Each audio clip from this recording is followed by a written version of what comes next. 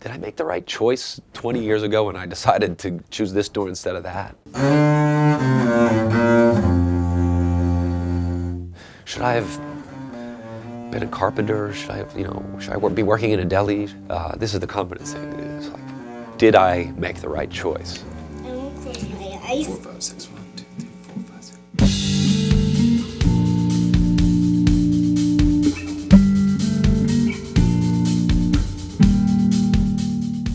There was a month where I think I had that in doubt. We had all these songs, and it's like, fuck, these songs kind of rip, but I'm a little paranoid. Is everybody lying to me and like pretending like they like it?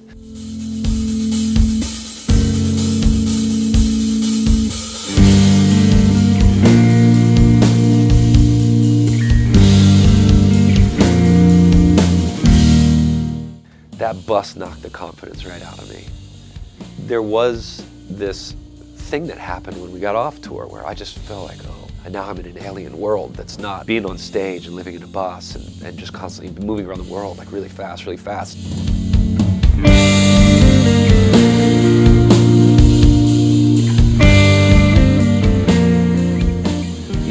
Just going at like a million miles an hour all the time, on 10, every moment of my life.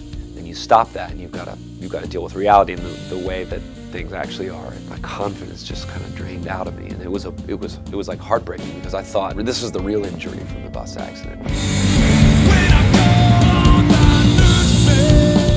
The subjects and the moods were overwhelming to me. Overwhelming in a way that was like, it was difficult to deal with when the dust had settled and everybody had left, and I was just here trying to make sense of what we had done. Like the verge of some sort of watershed. It's like a birthing pain or something. Like you know something great is going to come from this, and sometimes it just takes so much out of you to get something that feels honest. The taste was much sweeter.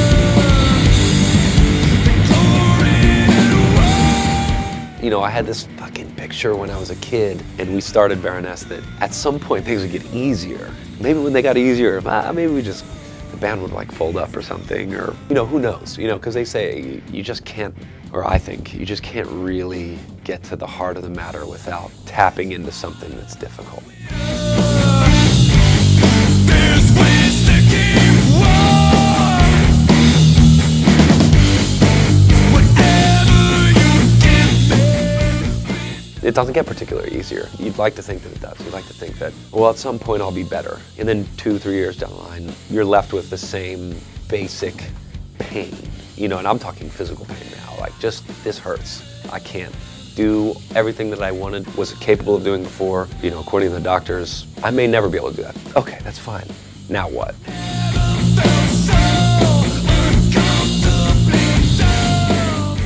To have the wind knocked out of me in that way was really, really tough, because I felt like I could work all day and I could maybe, actually come up with something that was good.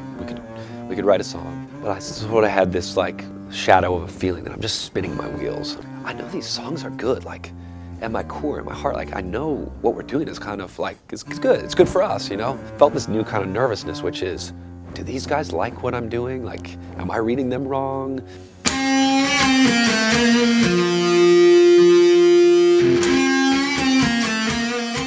When the four of us just let ourselves make something, it was sort of startling, sometimes how either awesome or sad or bittersweet or melancholy or aggressive that it was. And there was a moment where the four of us were down here, we were just ripping away at our songs, just going for it.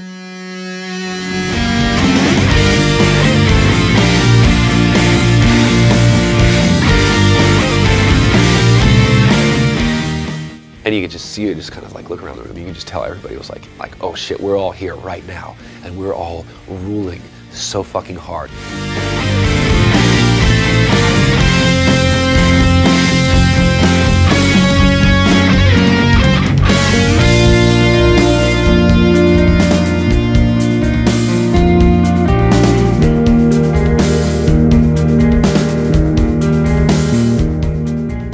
See it in everybody's eyes. It's like, you don't get many moments in your life where four people are just fucking kicking ass, It was awesome. There's no other word to describe it. It was awesome and overwhelming. We went upstairs, and I haven't thought about it a second since then, It's just like, ah.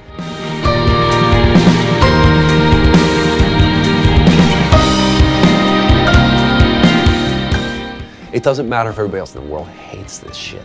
We love it. And I've seen how much we love it. I've felt that, you know.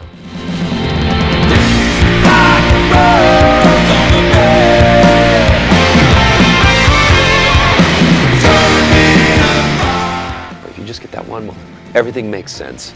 All your baggage is just gone. Anxiety disappeared. Depression out the window. Addiction other side of the room. Here's celebration.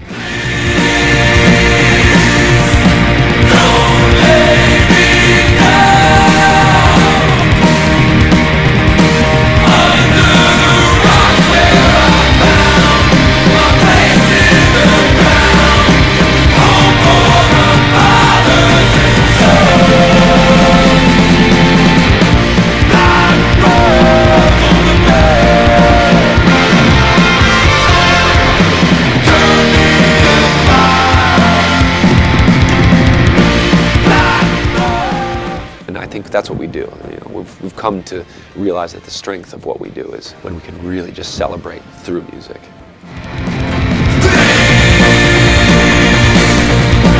Don't lay me down.